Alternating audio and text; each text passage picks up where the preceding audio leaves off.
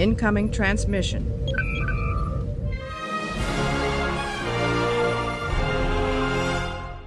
Greetings everybody, Irish Trekkie back with another Star Trek The Official Starships Collection review. This time we have an XL edition here. Today folks, we have the Klingon Galactica class battlecruiser. Yes, this is the ship that we saw in all of our fantastically redone glory for Star Trek The Motion Picture. So today we're going to have a look at this 8-inch model and see if the XL does the Galactica justice. This is one of my favorite alien crafts. For me, it's synonymous with Klingons. It has that instantly recognizable profile, like the Bird of Prey, like the Constitution class. But again, you know, I'm a Trekkie, so I'm probably going to say that anyway. But let's see what goodies lay inside the XL box, shall we? Before we dive into the video, I want to give a little bit of a thanks out there to supporters of the channel. Starting off, we have our Patreon supporters. Thanks to Dan Gunther. Go check out Dan's YouTube page and do follow him on Twitter as well. Great guy, and again, super positive promoter of the franchise. Thank you, Dan. We have the gentleman over at Geekology. Thank you very much for supporting the channel. And again, go follow Geekology on YouTube, Facebook, and all of the lovely Twitter and I believe Instagram as well. But again, two very funny, and again, I think quite positive supporters of Trek in general. We have Kronos6939. Thank you very much for supporting the channel. Lensman, thank you very much for supporting the channel over on Patreon. We have Idea Machine IM. Again, thank you very, very much. Andrew John Quinn, thank you very much for being a Patreon supporter. Gavin Williams, thank you very much for being a Patreon supporter. And Christopher McCooey, thank you very much for being a Patreon supporter. Again, helping the channel on a month-to-month basis. You all rock. And big shout out to Mr. J. Robertus, who is a PayPal supporter as well. So thank you very much collectively. You make the channel as good as it can be. And this is my little way to say thank you. And I'm going to be doing this for my videos moving forward as well. So again, on that positive note, let's jump to the video, shall we? Here we have the Galactica class battlecruiser box. It's massive box. I don't have the biggest hands in the world, but listen, take my word for it. It's approximately 8 inches of a model, so the box is pretty robust. And again, unopened. Big shout out to Hero Collector for sending this over. Gives me the opportunity to do a review for you fine folks at home. So without further ado, let's jump into opening it. Now, this is not the first XL, nor the first Klingon ship that we've reviewed on the channel, so do check out, I say the royal we, I don't know why I'm saying we. Check out the playlists in the description below. Will this XL surprise and delight us? So, Galactica class 2271, Klingon battlecruiser, length 214 meters. And here we have the nice magazine, so we'll put that to one side. And let's check out the big one, shall we? First impression's quite nice. Here we have our base. Again, no surprise, but if you're not familiar with the Eagle Moss Hero Collector collection, the bases all look like the ship from Arrival, which is very nice in my opinion. 0518A/A Galactica class battlecruiser. Our mount would be, I'd say, the traditional Klingon type where it's going to clip over those wings. At this point, this is where I always like to really kind of wedge them in there. It's going to have a nice little rake on it as well, so that's going to be cool.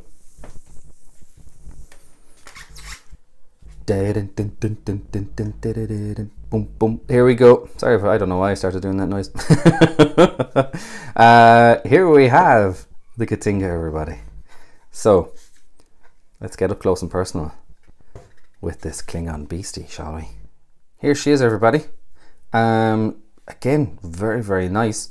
We'll compare it to the traditional smaller scale run towards the end of the video, but first impressions, very, very nice.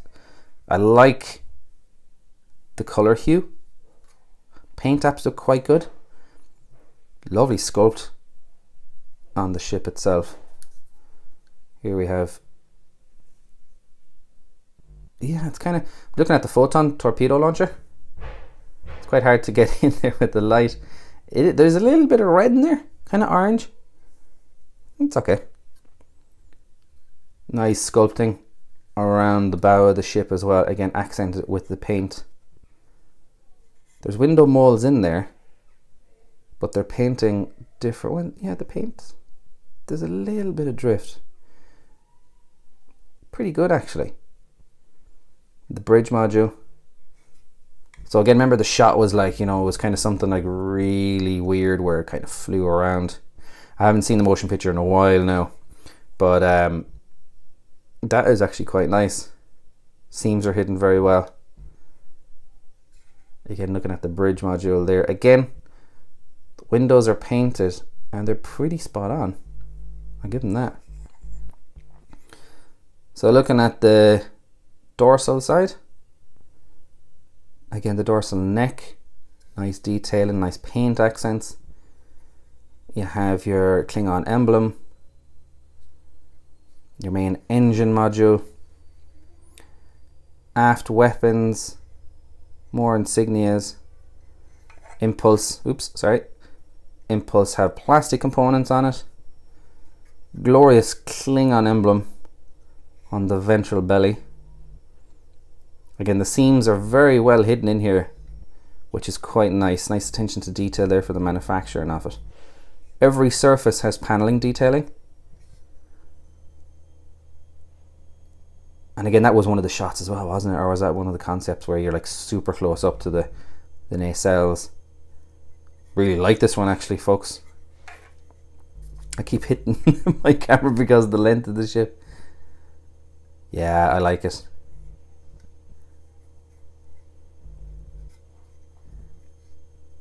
And again, you have some more hull markings over here as well. So you kind of get that tint, the hue where there's like this kind of pearlescent green almost, and kind of like a shade below with kind of mixture of grey. So the light is just kind of bouncing around here, and then you have, so again, different shades, all in the same kind of color palette, but it allows certain details to pop out. And then you have your, again, your red highlights around here as well. Heavy enough, die cast, plastic, makes sense. Large part of it is die cast, and again, the balance of it is quite central to the main drive section here. Again, it's one of my favorite Klingon ships, especially the Katinga. I like it. Curious to know what you folks think at home. And I'm glad that, you know, they put detail in, you know, the weapons ports. Front one is a little, like, it's inserted, but again, it's a little bit lacking. But again, the aft, again, the impulse sections are quite nice. And again, you know, the overall sculpt and paint apps, I think, are very much of a win on this. Let's see what she's like on the stand, or how she sits in initially. Very smooth, not too tight, not too loose. Not really going to go anywhere, so that's good. But yeah, let's get some shots of her on her stand. So she sits quite nice on the stand. As you can see, it does go over the back drive section fairly well. Again, very similar to the smaller Klingon ships that we have. Again, it's just a bigger version of it. Now, we've had a couple of versions of this type of ship, but they've really kind of borrowed from the smaller version of it. Big difference in the paint application, and a ramp up in, I think, general detail. We'll compare a little bit in some other shots of this. But so far, I really like it, and I do like the color palette. that they have with this ship as well. Now, the level of detail that went into the screen version of this was insane. So I was never expecting like a replica of it, but I think they got pretty close with this one. Now, as you can see here from this angle, you kind of get a nice prominent shot of it. As I said, the detail in the motion picture was quite phenomenal, and there are some details missing from the ship itself, but I think, you know, I do think this is a good model to get, especially if you don't have the regular runs from the Hero Collector Eagle Moss line.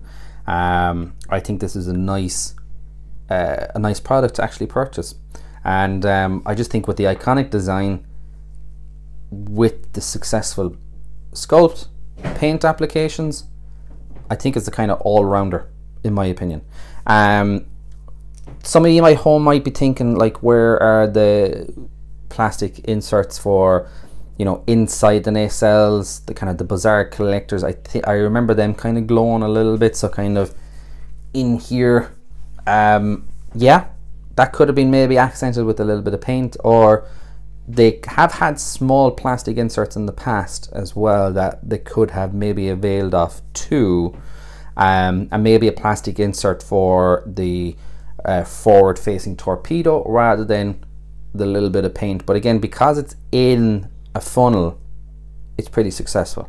So here we have the two Katingas. Now we also have a D7 that I'll show you in a minute as well, but we have the two Katingas, the one from the regular line, and then obviously the XL one that we're currently talking about as well. Now the regular line had a lot of detail on it as well, but you'll see the starkest difference is in the paint apps. You kind of have that full body grey aesthetic to the regular one, so you'll have that difference with the XL version. Now, they were quite successful, as I say, with the regular version to have a lot of detail in the sculpt, but this one has more prominent detailing. It still has a lot of the same detailing that the smaller version has. However, it just has more, what's the word? It's more successful, in addition to what we saw on the smaller one. And again, as you say, enhancing that with the decals, the paint applications across the larger version, that's where I really like this one. Now, just for comparison, let's put in the D7. So this would have been the ship from, again, the kind of origins of this form factor. So as you'll see here, the form is there. It's just the body has been totally enhanced with paneling, hull detailing as well. But again, when you see the two of them side by side, you kind of get that companion piece complementing one another. You see the success of the D7 versus, again, the successes of the Katinga motion picture variant of the ship itself as well. Formidable ships from a formidable race, from a fantastic franchise. But I'm curious to know what you folks think at home. So we can't ignore the magazine as well. So here we have our XL edition of the Katinga class magazine. 2271 Klingon battlecruiser, length 214 meters, as I said. We have the profile of the Katinga and designing the ship. So these are normally kind of more stripped down versions than the normal magazine. So again, that could be a selling factor for these two. Weaponry, disruptors, photon torpedoes, deflector shields, and a cloaking device. As I say, you know, some of the detailing from the motion picture, and again, yeah, there's the nacelle highlights as well. Some of that is absent from this, but again, it's not an artisan model. It's a regular run collector's piece. So the Katinga battlecruiser was a classic Klingon warship, a powerful weapon that served the Empire for over a century. Again, it was great, like enhancements, lore enhancements to the aesthetic and the background of the Klingon society and overall culture. And again, these guys faced down a Voyager, not so successfully. designing the Klingon battlecruiser. What do we have here? It's one of Star Trek's most enduring designs, but the producers didn't always think they needed it. Ooh. So this is where you're going to get little bits of interest and behind the scenes, like what went into making these TV shows, these movies, and so on and so forth. In my comparison, we looked at the regular run Katinga, we looked at the D7. So again, Matt Jeffries designed the Klingon battlecruiser so that AMT would have another ship to build a model of. Sometimes that can happen. He wanted to have similar components to the Enterprise, which he had also designed, but that the ship would have a different layout. So again, the components were there: twin nacelles, drive section, bridge section, and so on and so forth. See how the iterative design, and again going back to like early Enterprise concept art as well, like again circular bridge section, which to somewhat of a degree it had. But I always like, they look simple, but they're quite informative concept pieces here. And again, we can see more of that as well. Some of these I've seen before, some I actually haven't as well. And again, you know, I love the space, the black color behind it to make it pop out. Again, you know, I took that from Eve's, and it's great to see it in other pieces of concept art as well when you're looking at it. So there's going to be some nice insight here into the model itself, the ship, the production, which I always want to see in these types of magazines as well. Interesting configurations, having the nacelles fixed above versus on the wings as well. And again, some nice movie concept art as well, which is fantastic. Here we have a young Andy Probert in shot here as well. Funky, classic, retro Star Trek shirt. And again, here you have added detailing. So again, pictures of the model with pen drawn over it as well, just to add in these kind of greebles, the paneling in here as well, so the kind of feather pattern. And again, which they're saying is one of the bigger breakouts of the successes of the ship itself as well. So yeah, my mind is going right back to how it was, you know, demoed on the motion picture as well. The huge detailing along the bridge, the way the bridge is constructed as well, very naval. More naval than a lot of other ships and species that we have seen in Star Trek as well. So it's pretty cool. And again, there was a huge amount of thought put into Klingons in the early movies, in addition to what we saw on the original series as well. And again, here we have the filming miniatures as well. A lot of the detail that we see here, you can see replicated on the XL version of the model that we just had a look through. Again, you're always going to have your mounting points for doing those passes. And again, some fantastic concept art over here as well. So I'm not going to dissect the article. I want you folks to be able to enjoy that at home. And there's your magazine. So there you go, folks. That's the end of the review of the XL Katinga class battlecruiser from Star Trek. Thanks for stopping by, checking out the video. Remember, full reviews of these guys are available in the playlist, links in the description below. If you want to support the channel over on Patreon or PayPal, the links are in the description below as well. Thank you very much for that support. And if you're new to the channel, check out the other videos, and if you liked what you saw, hit the subscribe button. If you like this video, you can show your support also by hitting the like button, and maybe you have a significant other that may be interested in this, so maybe share the content with them as well. So as always, thanks for your support, and I hope you enjoyed the video. Have a great rest of the weekend or week whenever you're watching this. I've been your local Irish Trekkie, and I will see you in the next one. Take it easy, and goodbye.